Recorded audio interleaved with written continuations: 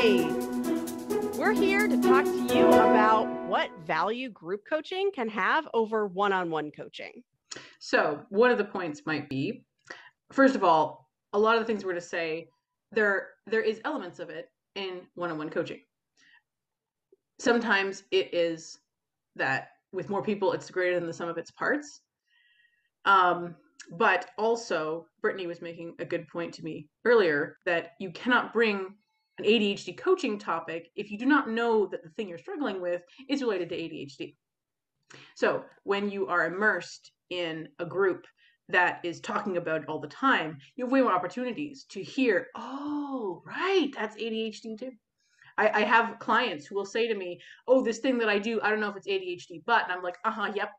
And Yes. you don't have to take up one-on-one coaching time to hear it because you have that in the Discord or in the meetings and you're immersed in that. Yeah. I mean, you can get that from coaching, but it's slower because it has to come often organically out of the topics that you bring. Your coaches are going to be like, here's a list of everything that's related to your ADHD, go. And another thing that people get out of one-on-one coaching is, okay, it's not just me. Oh, that's a relief. And they'll hear a story or something, about me or another client or something that's related. Like, okay, yeah, I could totally see that and feel this felt sense of validation and not being alone.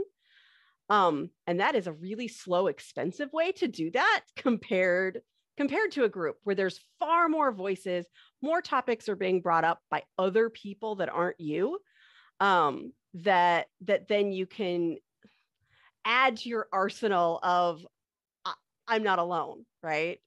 Yeah. And get into a place of accepting and even liking your own brain faster.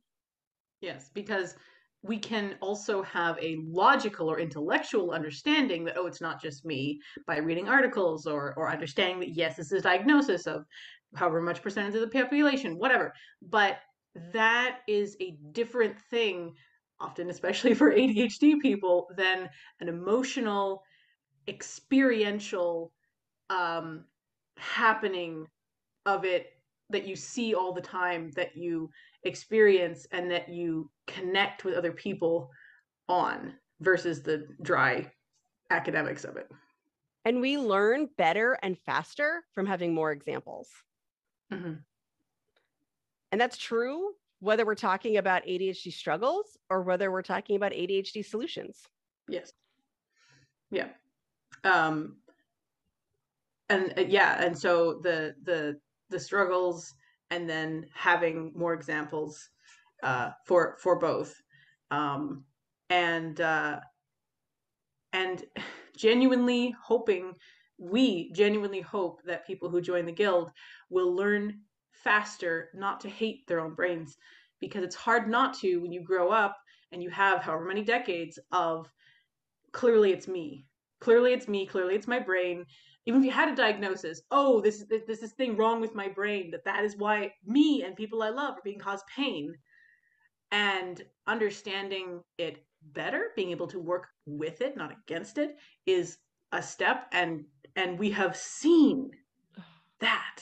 That is something that we say to group members all the time, that their self-hatred has reduced and their understanding has increased.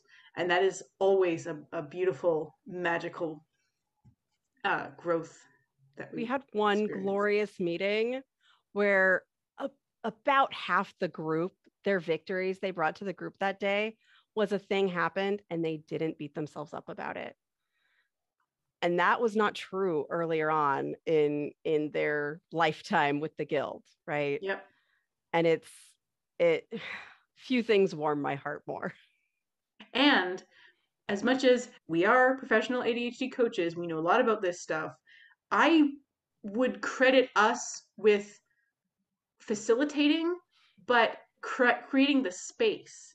It is the connection and it is the slow soaking in over time of the emotional reality of how we can do these things. We can do them differently and we don't have to hate ourselves.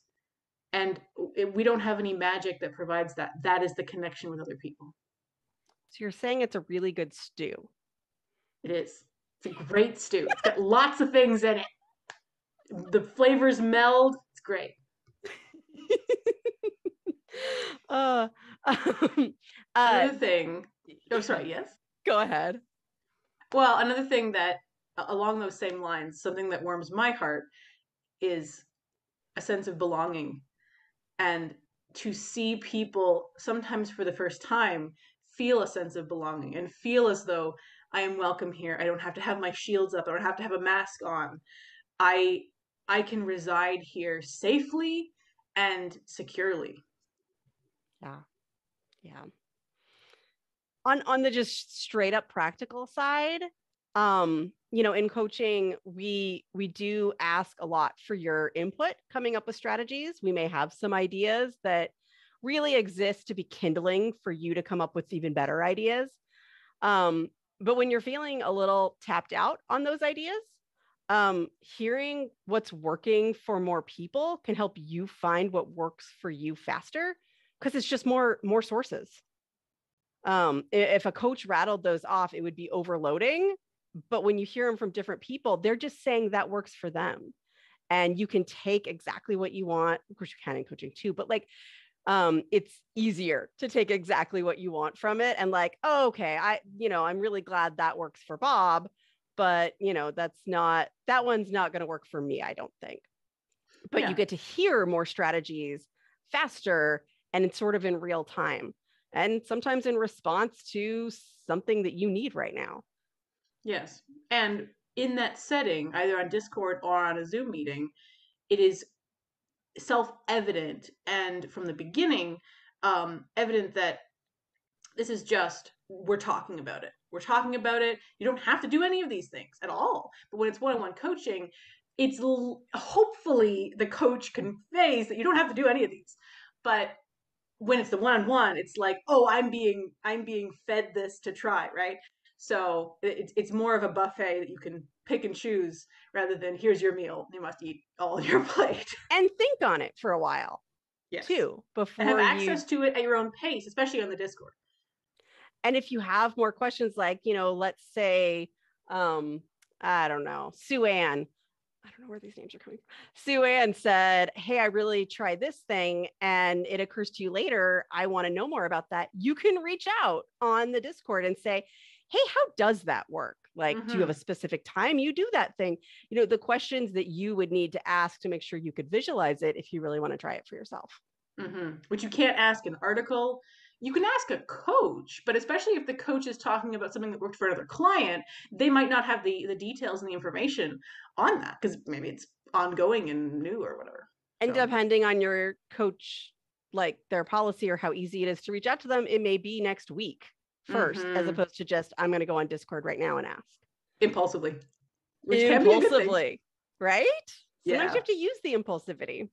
Yep. Yeah, and that is a big part of it. Go ahead. Yes. We kind of touched on it, but especially the Discord, I feel, being a safe bubble. And, living inside a bubble forever, it's not great. But also living in a time and a space where you feel like you are being attacked all the time for sensory or criticism or whatever it is. If you have a space where you can just take off your uncomfortable clothes for a time and just sit on the couch of ADHD, that can be hugely beneficial for lots of folks. And it's connected to the sense of belonging, but still, it's like, I don't have to worry here. Yeah.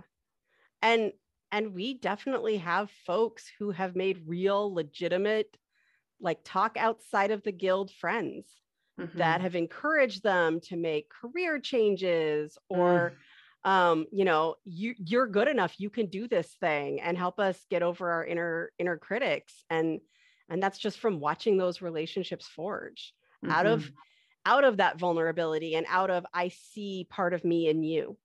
Yeah, it's wonderful. Thanks for listening. And hopefully you got something out of talking about one-on-one coaching versus a group.